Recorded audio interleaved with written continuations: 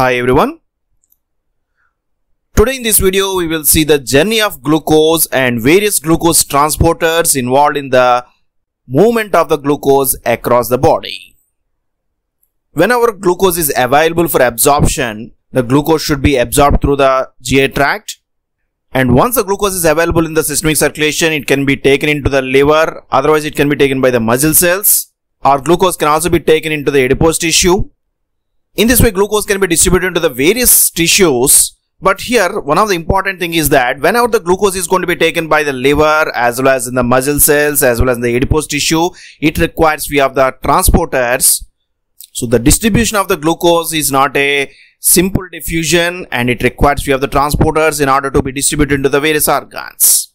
So glucose needs transporters even for absorption as well as distribution. So today in this video we will discuss about the glucose transporters and what are the different types by which the glucose is absorbed and distributed within the body. Glucose transporters. Glucose transporters can be classified into two types. One is the GLUT, which is nothing but the glucose transporters. So here GLU indicates the glucose and T indicates the transporters. Similarly, another type of transporters are the SGLT, where S indicates the sodium, so sodium glucose transporters. We have the different types of glucose transporters like the GLUT 1 to 14, and SGLT can be classified from the SGLT 1 to 6. In this way, we have the different types of glucose transporters. Now let us see what is the role of these glucose transporters in the absorption and distribution of the glucose in the body. Transport of the glucose. Let us discuss the transport of the glucose into the various phases. First one is the absorption through the intestine. Second one is the uptake into the beta cells, because the pancreatic beta cells are very important for the release of the insulin, which is again signaled by the glucose. Third one is the uptake into the liver, and fourth one is the uptake into the other cells. So let us go one by one. First one is the absorption through the intestine. At the intestinal epithelial cells, the microvilli are present, and here if the glucose is ready for absorption, and here glucose has to travel across the two membranes. The first membrane where the microvilli is present is the apical membrane, and the second membrane where it is connected with the systemic circulation is the basolateral membrane. So glucose cannot be transported at the apical membrane, as well as the glucose cannot be transported across the basolateral membrane directly. So it needs few of the transporters for the movement across the apical membrane as well as the basolateral membrane. So at the apical membrane we can observe few of the receptors which we call the SGLT, sodium glucose transporters. So these transporters require the sodium in order to transport the glucose across the membrane. So sodium ions are very important for the glucose absorption. So here two molecules of the sodium and one molecule of the glucose can be transported through the SGLT, sodium glucose transporters. Now the potassium which is present in the systemic circulation can be exchanged with the sodium so that the sodium can be transported across the basolateral membrane. So for this, one of the pump is present, that is a sodium potassium ATPase pump. So potassium is coming inside and sodium is going outside so that the sodium can be absorbed. But what about the glucose? Glucose cannot be absorbed directly from the basolateral membrane, so it requires few of the transporters. Here the important transporters are the GLUT2 transporters, the glucose transporter 2. Through this, the glucose can be absorbed into the systemic circulation. Now the glucose is present in the systemic circulation. In this way, for absorption of the glucose, two types of transporters are required: at the apical membrane SGLT and at the basolateral membrane GLUT. GLUT2 receptors are required. Now let us see the uptake of the glucose into the pancreatic beta cells. Glucose is one of the signal for the release of the insulin from the pancreatic beta cells. Whenever glucose levels are going to be increased within the systemic circulation, the glucose can enter into the beta cells, which can stimulate the release of the insulin into the systemic circulation. In this way, the glucose can release the insulin. Now this insulin can act on the glucose so that it can control the glucose levels within the serum. So insulin can promote the uptake of the glucose into the various cells, so glucose can be taken into the cells. In this way, the glucose is required for the insulin release and insulin is required for the glucose uptake. So for entry of the glucose into the beta cells as well as for entry of the glucose into the other cells, again the glucose transporters are required. First of all, let us see how this glucose is going to enter into the beta cells. So suppose this is the pancreatic beta cells. Then the glucose can be entered into this pancreatic beta cells through the one of the receptors, the GLUT2 receptors. These are the same receptors which are responsible for the absorption of the glucose at the basolateral membrane at the intestine. Now the glucose can be absorbed into the pancreas. So glucose is present within the pancreatic beta cells. This glucose can undergo the metabolism like the glycolysis, so it can release the ATP molecules. These ATP molecules can then block one of the important ion channels. These are the potassium channels. These potassium channels are outgoing potassium channels, so they are responsible for the repolarization of the pancreatic islets. But this ATP which is released from the glucose can inhibit these potassium channels, thereby this potassium channel activity is going to be blocked. When the potassium is not going outside, the calcium channel activity is going to be increased, so calcium can enter into the pancreatic beta cells which produce the depolarization. This depolarization can promote the exocytosis of the vesicles which are filled with the insulin. So whenever the calcium levels are increased, it results in the exocytosis and release of the insulin. In this way, the glucose can release the insulin by blocking the ATP sensitive potassium channels. But for this, the glucose should enter into the pancreatic beta cells, for which the GLUT2 receptors are required.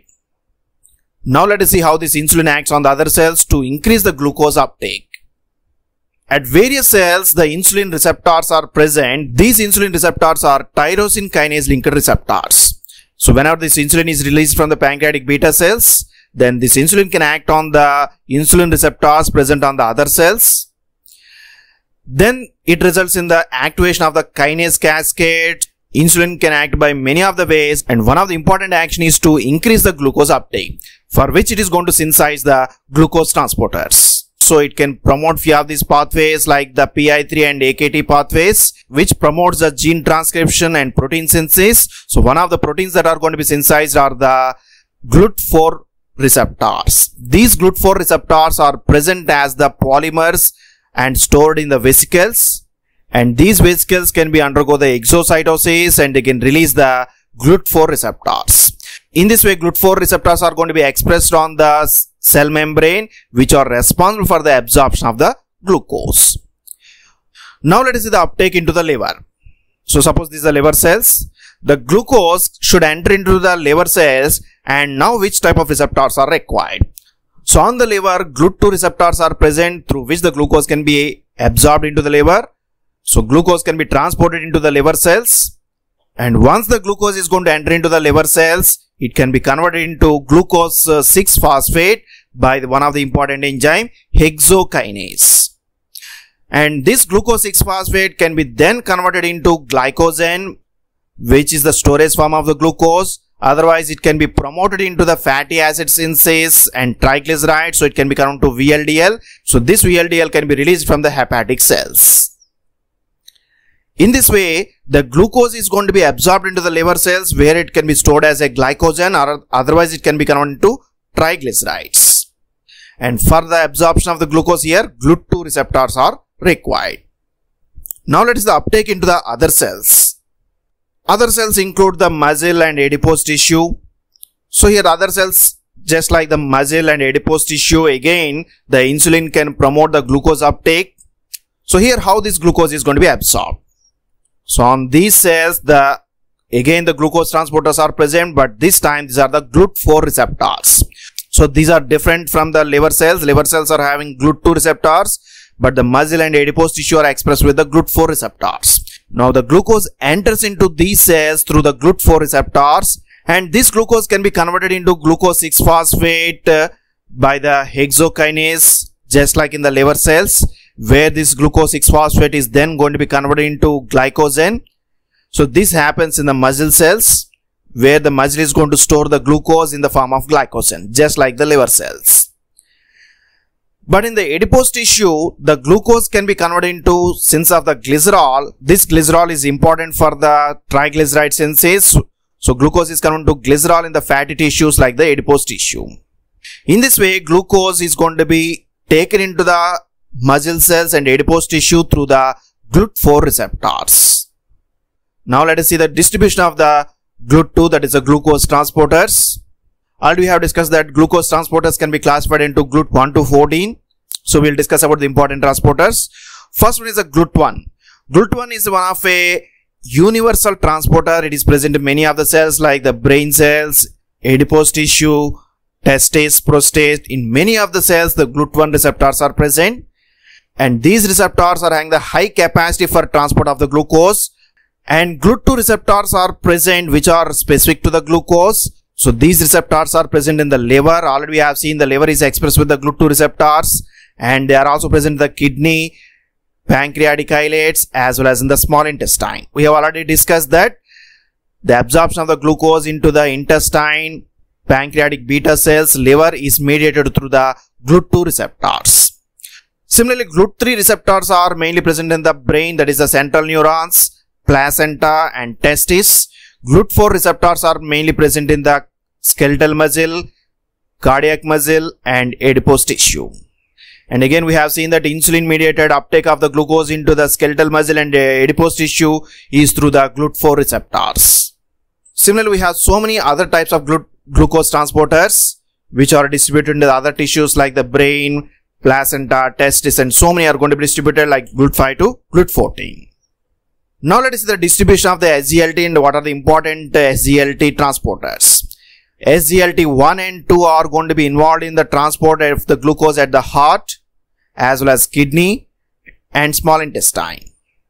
SGLT 3 is important at the liver, kidney, skeletal muscle and small intestine. You can see that SGLT 3 is just like the GLUT 2. It is present on the various organs like liver, skeletal muscle, kidney and small intestine. But these SGLT transporters require the sodium along with the glucose. And SGLT 4 and 5 are not transporting the glucose. They are going to transport the other molecules like the thyroid and inositol. So that's about the transport of the glucose across the different membranes. For the transport of the glucose, we need the two important transporters like the glucose transporters commonly denoted as GLUT and sodium glucose transporters denoted as SGLT. The important glucose transporters are the GLUT 2 and GLUT 4. GLUT 2 is present in the liver cells, small intestine, kidney and pancreas. GLUT 4 are mainly present on the skeletal muscle, cardiac muscle and adipose tissue. SGLT also plays important role in the transport of the glucose, and particularly SGLT 1 and 2 are present on the heart, kidney and small intestine, whereas SGLT 3 is present in the liver, skeletal muscle, intestine and kidney. So that's about the glucose transporters. Hope you have enjoyed this video. If you like this video, please subscribe to our channel and share this video with your friends. Post your comments in the comment box. Thank you for watching this video.